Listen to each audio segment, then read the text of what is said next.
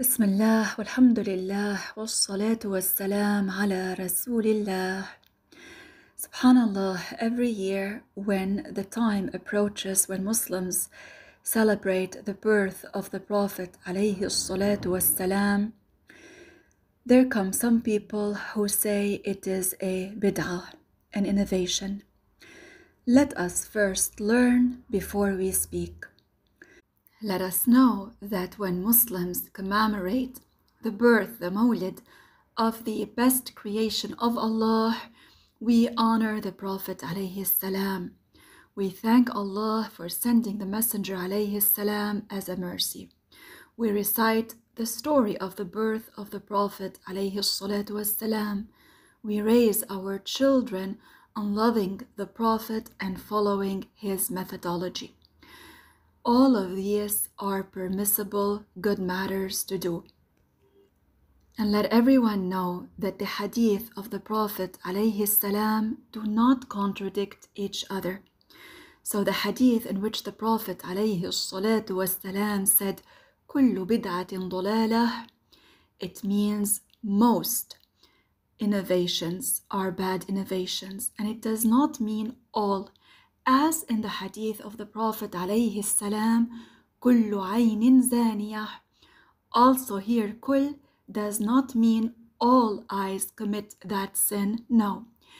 So the hadith of the Prophet do not contradict each other. The Prophet ﷺ also said in a hadith, مَنْ سَنَّ فِي الْإِسْلَامِ سُنَّةً حَسَنَةً فَلَهُ أَجْرُهَا, until the end of this hadith, which means that whoever innovates in Islam a good innovation, this person receives its reward. This hadith is a Sahih hadith narrated by Imam Muslim. So the hadith of the Prophet, again I say, do not contradict each other. And none of the Muslim prominent scholars objected to celebrating the Mawlid. On the contrary, they concurred that. And there are many of those prominent scholars. Among them is Al-Hafiz Al-Suyuti, Al-Hafiz Al-Iraqi, and many others. Hence, not every innovation is a bad innovation, for there were many innovations that were started by Muslims, and the Prophet ﷺ did not do them, yet the scholars did not object to them, and there are many examples of these. Among them is what our master Umar ibn al-Khattab radiyallahu anhu, when he gathered the people to pray at Taraweeh in congregation, and this was not done at the time of the Prophet ﷺ. Afterwards, Umar said, نِعْمَ الْبِدْعَةُ هَذِهِ. He called it a bid'ah, an innovation, and he praised it. He said, indeed, this is a good innovation. And this was one example. Also, the mihrab, which is nowadays in the mosques, this was not present at the time of the Prophet ﷺ. There were also innovations done by the tabi'een, the followers of the companions. Among them is the punctuation of the letters in the Mus'haf. Nowadays, all of us, when we read in the Mus'haf, we read the words which have punctuation. This was not done at the time of the Prophet ﷺ, nor at the time of the companions. Rather, it was done afterwards.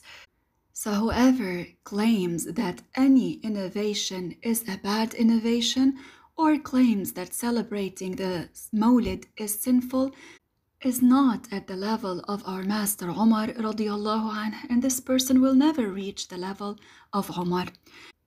Hence we follow what the Messenger alayhi salam said in his hadith, which clearly states that there are two kinds of innovations, and there is proof from the doings of the scholars and from the Sahaba and from the followers of the Sahaba of that. So following the Prophet alayhi salam is what we do. We celebrate the Mawlid, the birth of the Prophet alayhi salam. We thank Allah for sending the Prophet alayhi salam as a mercy, and whoever claims that this is something sinful, they do not have any proof from the religion. Therefore, they are not to speak from their own minds. All they say is that the Prophet ﷺ did not do it and the companions did not do it, And just because they did not do that does not mean that it is sinful. The hadith of the Prophet suffices. Following the Prophet ﷺ is what we do, and following the righteous companions and their followers. And Allah Ta'ala knows best.